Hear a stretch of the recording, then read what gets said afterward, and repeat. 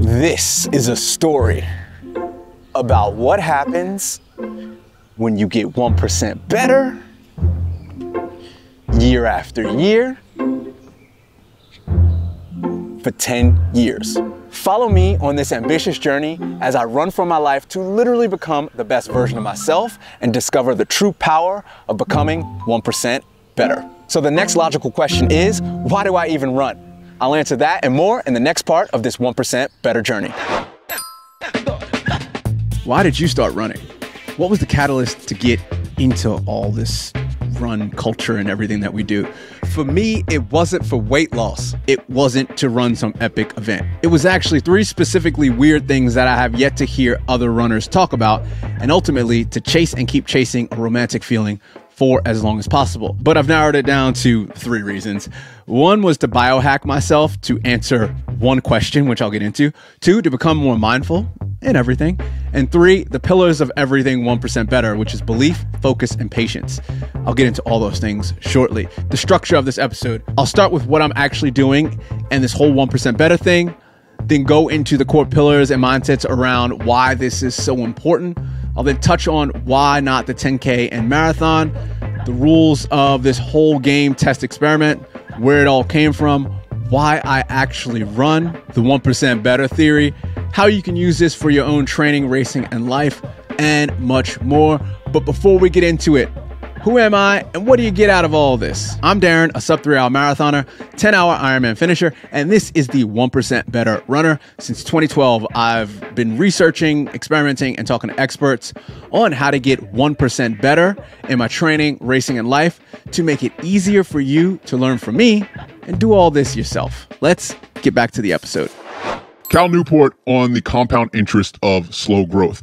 PhD professor of computer science, New York Times bestselling author, and technology productivity contrarian, Cal Newport has a great saying and idea on all this. In his latest podcast episode about Seinfeld, he sums up very succinctly an idea I've had bouncing around my head for years. He said, interviewers ask me, you do this and you do that. This feels like you would be very busy. How can you fulfill the first principle in your books, in your one book, to do fewer things if you're writing books, podcast, teaching, being a father, etc.? But my answer is that I don't do all the things at the same time. I'm very seasonal. If I'm writing a book, I'm not doing other things. That pacing over time is incredibly powerful. It's like compound interest with money. It's boring this month, but when you fast forward to 10 years of doing the same thing, you have a lot of money in your account. You keep making progress on things. You don't have long down periods, and you also don't overload yourself. That's the sweet spot when things really start stacking up if you let them. End quote. Biohacking myself to answer 1 question. Let's rewind it back to when I was running track 20 years ago in college. Back in the track days, I got moved up to middle distance from sprinting. My coaches saw that I was stronger in the longer intervals than sprint guys, so they thought I could try out the 2 laps around the track as fast as possible, 800-meter event. I got really close with a super strong 800 and 1500-meter mid-distance runner named Shane. Before the first race of the year, all the distance guys were hanging out in someone's dorm room, about to watch a hype-up distance running movie. And remember, this is 2002, so there was no YouTube running channel to get hyped on. The movie was called Without Limits, about Steve Prefontaine, the distance runner. And it was the second one that was not the Jared Leto one. It's the good one. And I'll never forget one thing that Steve Prefontaine said casually to another runner: let's go out and run an easy 10-miler at 5-minute pace. As I was just starting to do long runs and longer intervals with the distance guys, I said to myself, well, how the hell does someone get so fit that they can run an easy 10-mile run at 5-minute pace? And 20 years later, I'm still trying to answer that question by experimenting on myself, talking to experts, and researching the hell out of how I can do just that. Number 2, to become more mindful. Running mindfully is a thing. Sitting still and meditating is a thing. 2 different things. Is there a middle ground? Can I do one and enhance the other? Running helps me get closer to that answer, I think at least. Number 3, accountability and control. Belief, focus, and patience seem to be the core pillars of most successful things in my life. And I just applied it to running, and now I'm realizing the power of combining all those and the multiples that you get from it. If I show up daily, weekly, monthly, quarterly, and yearly, I win. I also control the outcome of running and my own fitness and health goals. No one else, just me, my training consistency, nutrition recovery, and my genetics. Most things in life are affected by other people, but with running and health and fitness, I control that. And ironically, getting my fitness and health right affects all the other things in life because it's all the same. Why 1% better is important. Zooming out. People overestimate what they can get done in a day and underestimate what they can do in a decade. All of this teaches me to slow down. All haste with no speed. Life is long, but I need a sense of urgency as you never know when it's your time to end the race. Frequently asked questions, rebuttals. Well, why not other races like 10K or marathon? Why not the marathon? The marathon is too hard on my body. I've tried it a couple times and it's just too much risk and input for what I think is too little output and reward, which is running the marathon.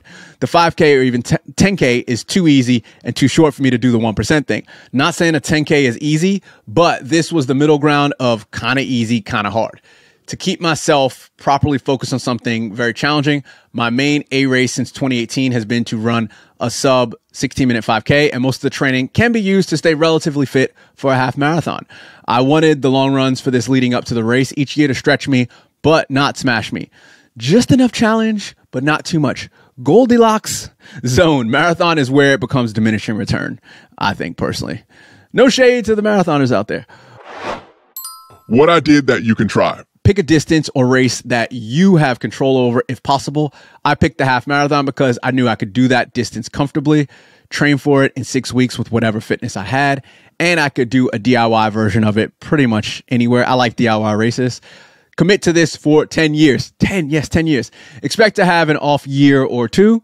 Always try to show up on those off years, even if you walk the event, walk the event. Making it a DIY event allows you to move things around your life because life is always happening. Races get canceled, you get sick, travel, family, etc. The rules. Every good challenge and game needs guardrails and rules. So here are some that I have for myself that you can use. I used whatever fitness I had at the time of the race. I can only specifically train for it up to 8 weeks out, preferably 6 weeks out. I need to work the race around my life and not make it the main event. I cannot specifically train for it for months on end. It's okay to go backward. Life happens. The goal is to show up each year for it. Make it hard enough to be challenging, but not too easy to be bored. That's why the half marathon is the distance for me. Highlights of what happened. Here we go. So 2017, I ran a 1:31:40. Super excited and set the goal to get down to 1:21. Technically, it's 1:22:34. That's 10%, but rounding it out to 10 minutes overall and 1 minute per year is nice and round.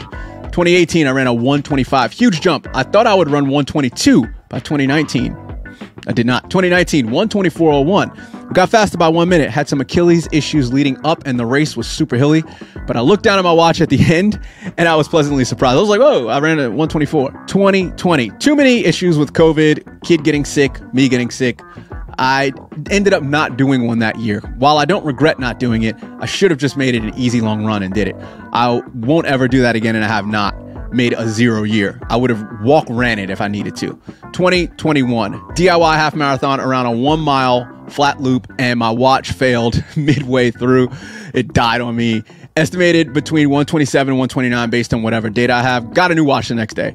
2022, finally hit 122, so I technically got my goal, but not really. I need to touch 121. 2023, I wasn't as fit as I thought I would be due to the realization that I need to take a break from the 5K. I ummed and ahed about even doing this race, but 6 weeks out, I decided to give it whatever fitness I had, and I'm really glad I did. This proves that feeling unfit is different than what your body can actually do when you need it to show up.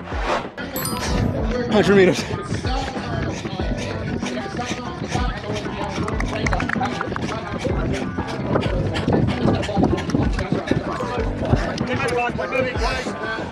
All right, I always forget how hard that last one is.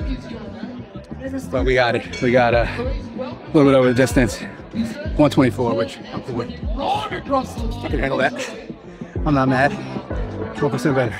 You know what I'm saying? What's next and predictions moving forward? While 121.59 is what will tick this box, like all runners, I have an even sexier vanity number, nice and round, 119.59. Sub 120 sounds pretty awesome. Might take a bit more than just randomly showing up every year to race with whatever fitness I have, so I might have to be a bit more strategic. Ironically, this distance is perfect for when I focus on the marathon. When all this ends, the 10 years will end when I turn 44. That's in 3 years, 2 to 3 years. Final words. While some people get excited about running streaks, running every day, and others about dropping 45 minutes off their best time, That does not personally excite me. I'm not mad at them. To each is their own. No shade, no shade. I like this 1% better each year, 10% better after decade approach. It's slow growth, it's boring and not sexy. And that is actually all of the sexy for me. It allows me to really zoom out and have perspective, let life happen and not be so damn hard on myself. I really believe this gives me the foundational confidence and discipline to apply all of this to other areas of my life.